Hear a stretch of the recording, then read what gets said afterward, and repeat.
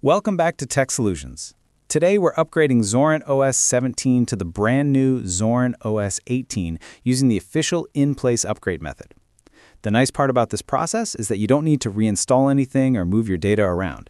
Everything stays where it is, and you simply move your system forward to the latest version. Before starting any upgrade, it's always smart to make sure your important files are backed up. Even though the upgrade is designed to keep your apps and settings untouched, a backup gives you peace of mind.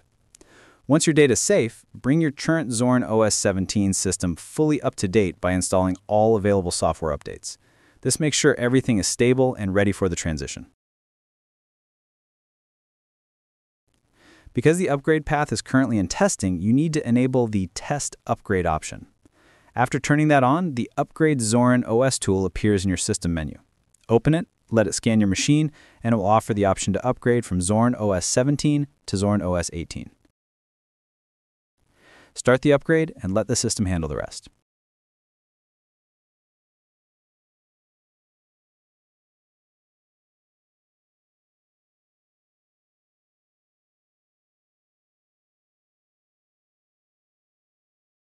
Depending on your hardware and internet speed, it may take a little time, so just let it run without interruption.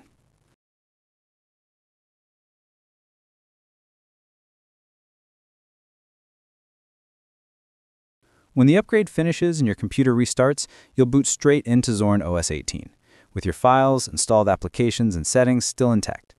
Take a moment to look around your system to make sure everything behaves the way you expect. Your desktop layout, theme, and daily apps should feel familiar, just running on the latest version of Zorin. For most users, the experience is smooth, and any improvements in performance or polish become noticeable as you start using the system.